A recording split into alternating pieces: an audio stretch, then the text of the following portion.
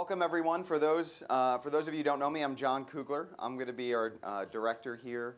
There's going to be more of me on stage over the next 2 days than probably most of you can bear. But hopefully we're all going to have some fun. Welcome to the symposium. As you can see from our first slide, there's a couple big messages there that I want to make sure we get across. The first one should be pretty obvious for most of you. We're here today to make sure that we all learn some skills. What I mean by that is for many of you, this might mean that you walk away with some slightly improved technique in doing your physical exam skills.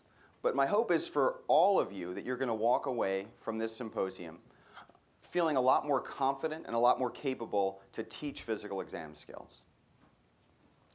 The other piece that I really want to make sure we get across is this other big message is building community.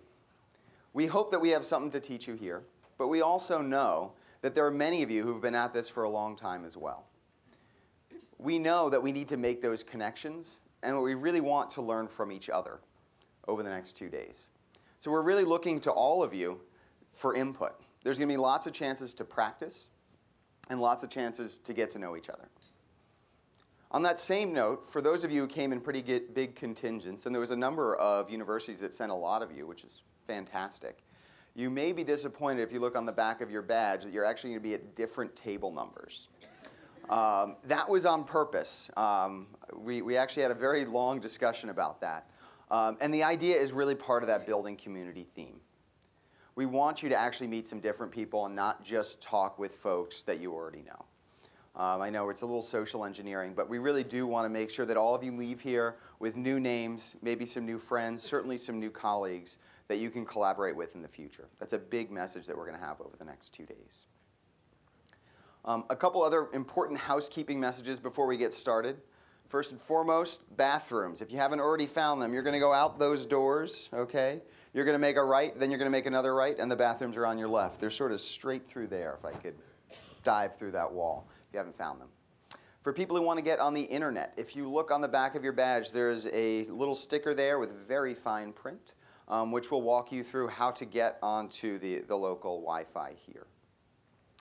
If you have some downtime, just to let you know a little bit about the building that you're in right now, this is Stanford's, we call it the Lei Ka-shing Center. It's our fairly new medical school. And if you go down the stairs, there's a bookstore at the bottom.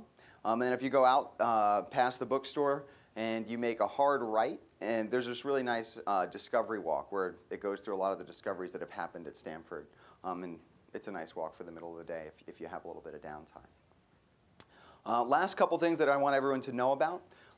There's going to be some people walking around with microphones. We're actually doing a podcast while you're here. We're really going to be talking about the intersection of technology and how that relates to the patient-physician interaction. And so if someone asks you to do a quick interview, if you're willing, please oblige. Later on in the afternoon, you might also see some cameras walking around just getting people's feedback for what they think of the symposium. And so if someone taps you, don't be surprised if there's a camera there. If you're willing, again, we'd love to hear your comments and your feedback. A couple other things that I'm just really excited about, back on the building community piece, is just how diverse a group all of you are.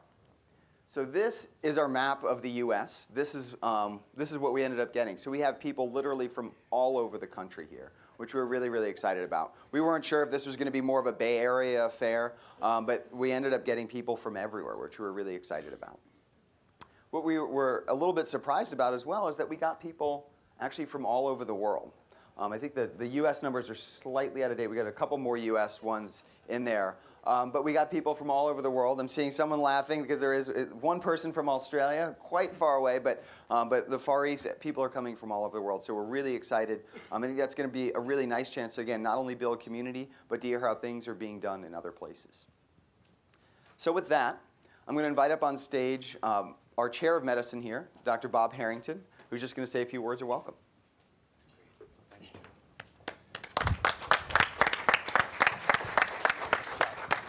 So thanks, John. And maybe before we get started, you can give a real rousing round of applause for John Kugler and his work, his bedside medicine team.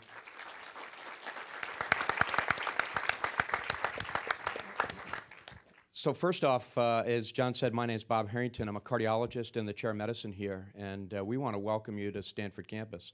I think that this is really the best of Stanford, which is to use creativity and innovation to teach. I don't know how many of you noticed before you came in here the name of this hall on the second floor of the LKSC building. It's the Paul Berg Hall. Do any of you know who Paul Berg is? A few hands raised. Paul Berg won the Nobel Prize for discovering recombinant DNA, and Paul is still an active member here of the faculty, well into his 80s, and meeting regularly with medical students, and is passionate about the subject of teaching. But there's another reason I ask, if you looked around, did you also notice that beautiful sculpture hanging from the ceiling? So we are in a building which is dedicated to science, but is also a building which takes the intersection of science and the humanities quite seriously. And I see the next couple of days, as John said, as really helping all of us think about that intersection of science, technology, and humanism, which is really what makes medicine what it is, as opposed to pure science what it is. And I'll add along to John's tour guide activities that if you have a chance to go out and stretch your legs, less than a 5-minute walk from here is our beautiful art museum on the campus that also includes an outdoor Rodin garden. So you can see that as you roam around and really see this intersection of engineering and science and medicine and art, I think it's a really important statement on campus, and really in some ways symbolizes why this course is so important to us here in the Department of Medicine.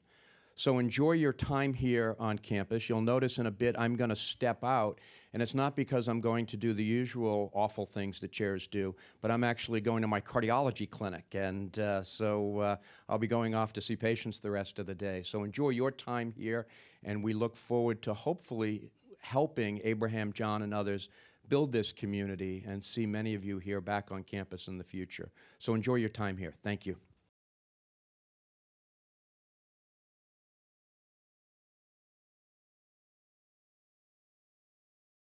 The preceding program is copyrighted by the Board of Trustees of the Leland Stanford Junior University. Please visit us at med.stanford.edu.